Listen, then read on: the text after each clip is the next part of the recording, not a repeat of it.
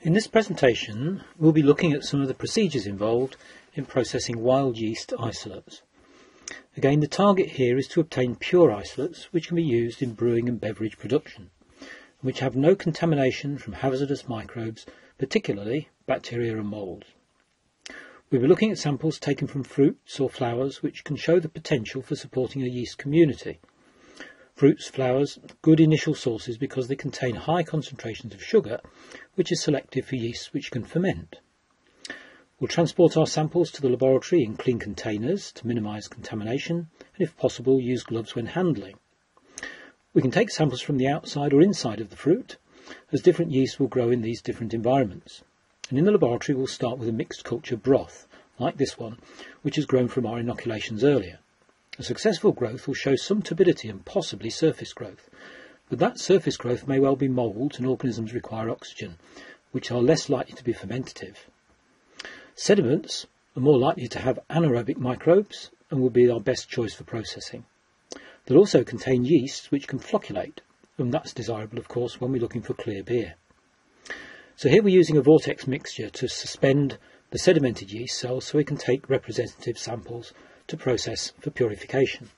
And here's the view in the microscope showing just a general mass of plant cell material, but here's the initial view of the microorganisms which are present there. And we can see some yeasts in the background, and that gives us a bit of reassurance that we've got a useful sample. But there will be some bacteria in there as well, so we need to do some purification. So what we're looking at here is doing a streaking method in order to take a sample of that grown broth in order to streak it out on an agar plate. And the agar we're using is malt agar. Now that's a basic extract of malt, but at a fairly low sugar concentration. So in a sense we're emphasising or encouraging a wide variety of yeast to grow, but we'll probably get some other organisms as well.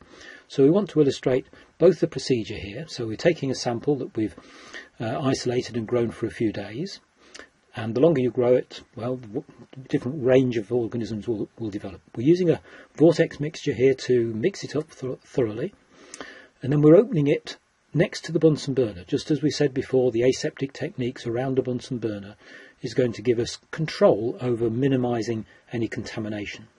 And we're using a loop here to take a sample out. Now that's a wire, a very thin wire that we can heat up to sterilise and then to cool down before we take our sample. So just holding it initially and then into the sample, we'll take a small amount. It only needs to be a drop really, and we'll flame, or we'll work around the flame in order to keep that tube fairly sterile and not contaminated. Now the streaking process requires us to do a number of streaks progressively round the agar plate. So we're doing 2 or 3 here.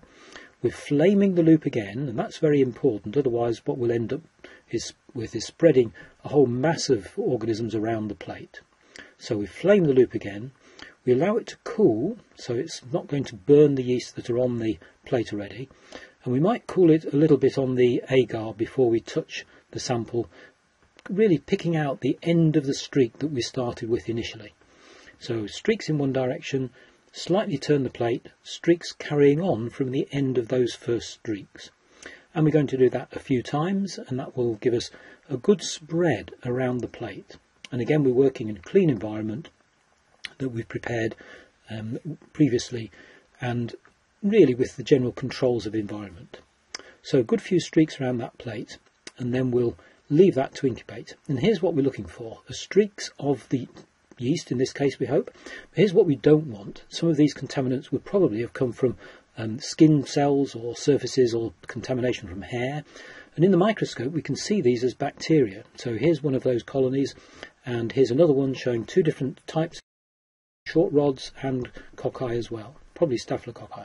And here's what bacteria look like mixed in with the yeast, so quite slimy mucilaginous colonies. And here's what yeast looks like with mould contamination. So what we've got is clear mould growth, which we don't want to isolate from.